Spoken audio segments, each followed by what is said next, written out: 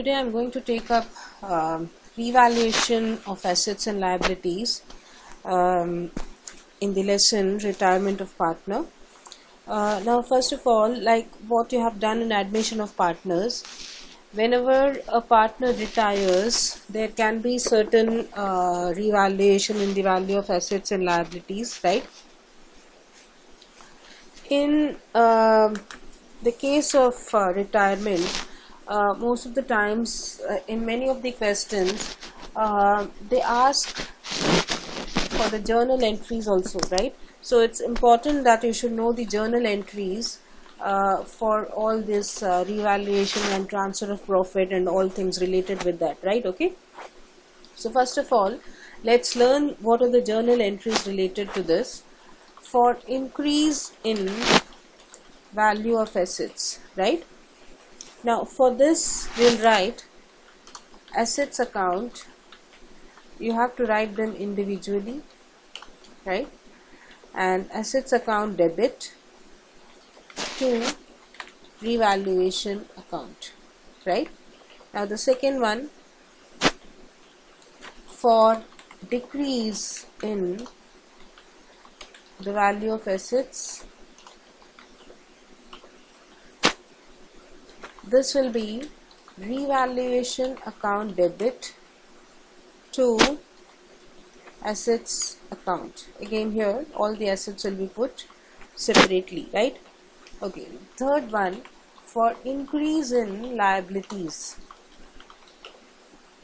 For increase in liabilities, it will be revaluation account debit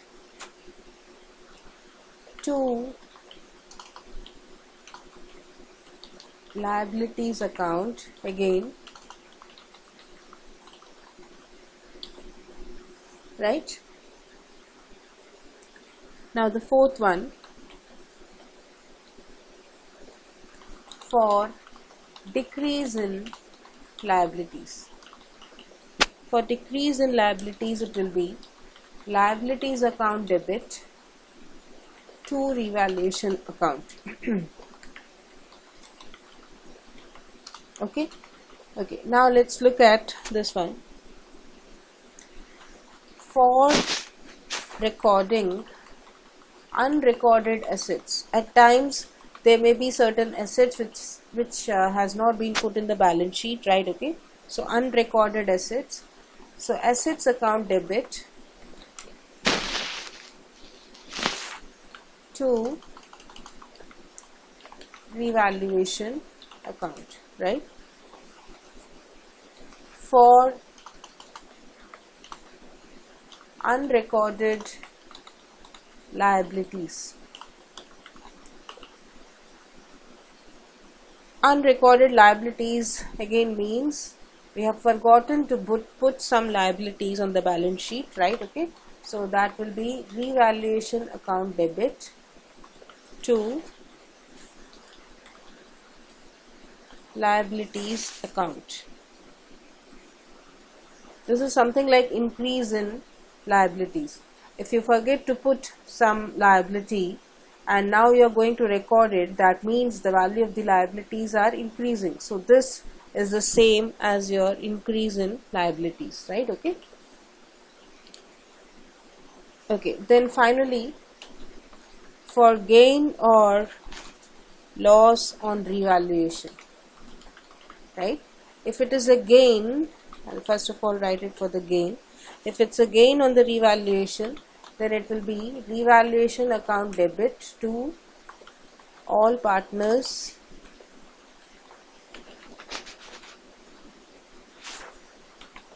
capital account. Now here it will be including the retiring partner, fine, and the profits have to be distributed in the old ratio, right? This is the case when there is a gain on revaluation or profit on revaluation. Now if there is a loss on revaluation,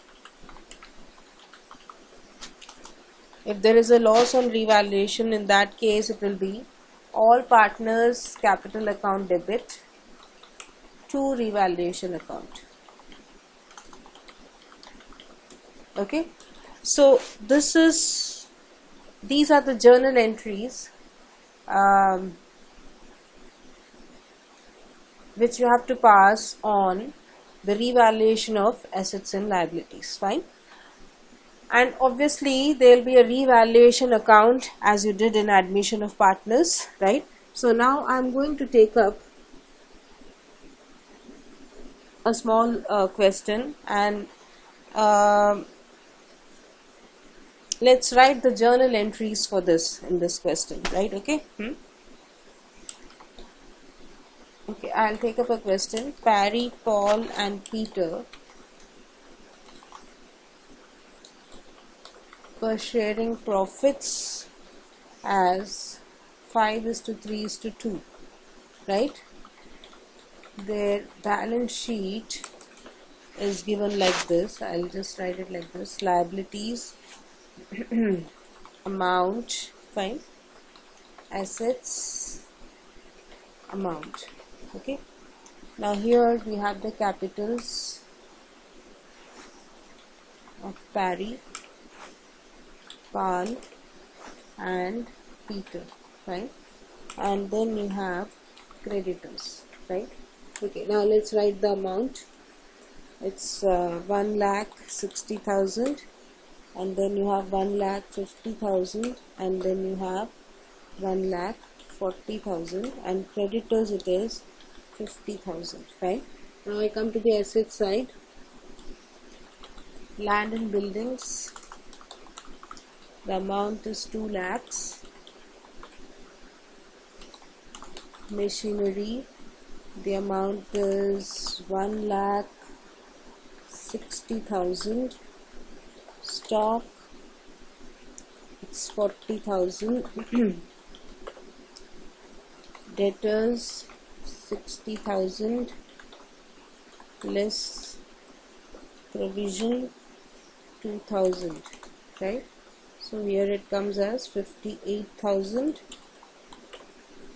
Cash at bank is 42,000. This is the balance sheet I have, and now I'll write the additional information, right? On the above date, Paul retires, right? Now Parry and Peter share future profits as 3:2, right? Okay, now see, these things are given. Rupees 10,000 of the debtors are bad and not recoverable, right? Rupees, okay, let's write this. Provision for doubtful debts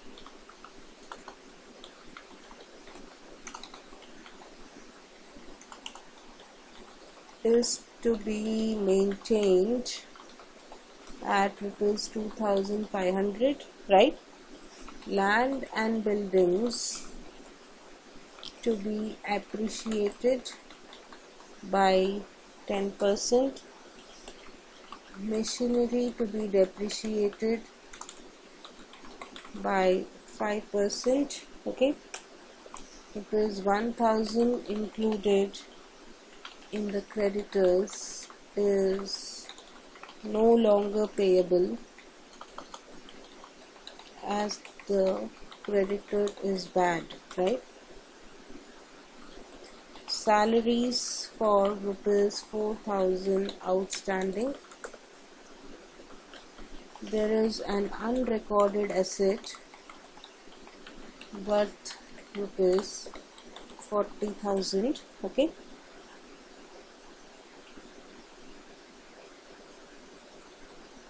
Okay, that's it. Now I want to pass the journal entries for this, right? Okay, now see,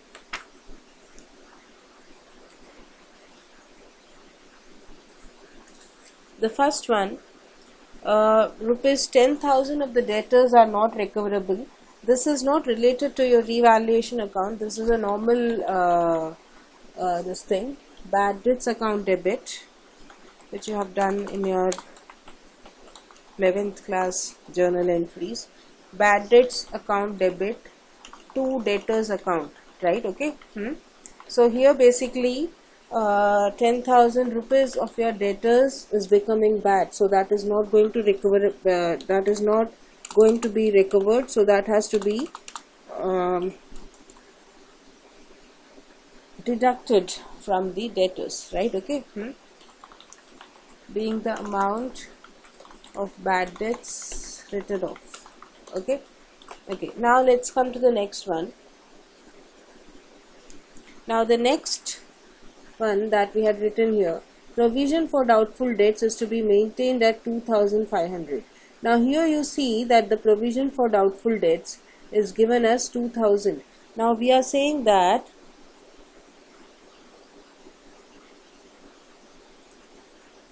this is to be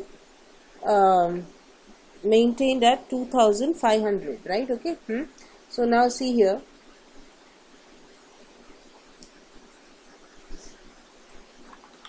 revaluation account debit to provision for doubtful debts. This is a liability, right? Okay. So it will be like this, and the amount will be 500.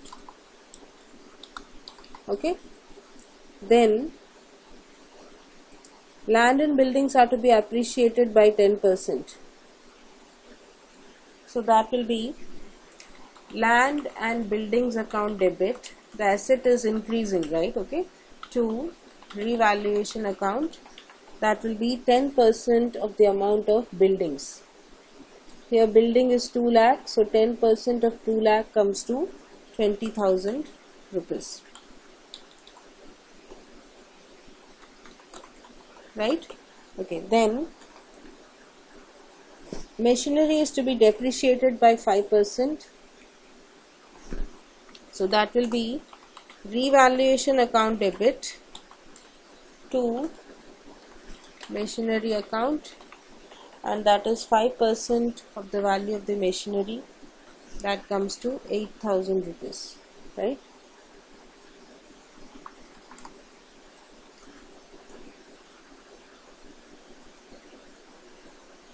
Then the next one, rupees 1,000 included in the creditors is no longer payable as the creditor is bad, so you don't have to pay that, right? Okay. So that means there is a decrease in the amount of creditors, decrease in liability. So we'll write like this: creditors account debit to revaluation account, the amount will be 1,000. Okay.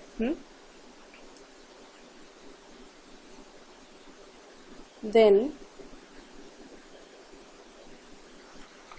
revaluation account debit to salaries outstanding account, that will be 4,000 rupees.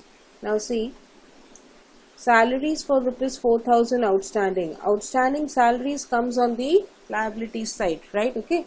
So that has not been put, so you will have to put it. So that is an increase in liability for you, right? Okay.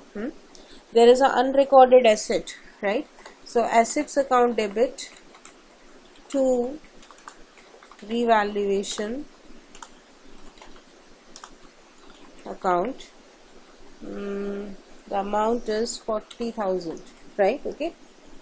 There is an unrecorded asset worth rupees 40,000. So these are the entries that you will put, and the bad debts that we had put initially,